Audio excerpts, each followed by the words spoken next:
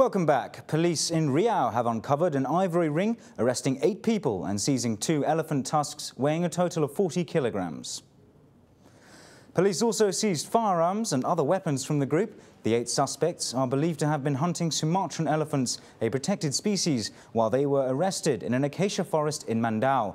Ivory can be sold for at least 10 million rupiah per kilogram on the black market. Ivory hunters typically take just the tusks when they make a kill, leaving the rest of the elephant's body. The suspects face up to 5 years in prison for violating the law on natural resources conservation.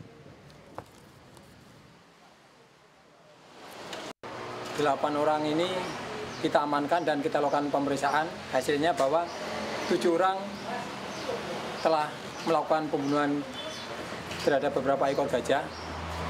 Kemarin mereka melakukan pembunuhan di daerah Mandau.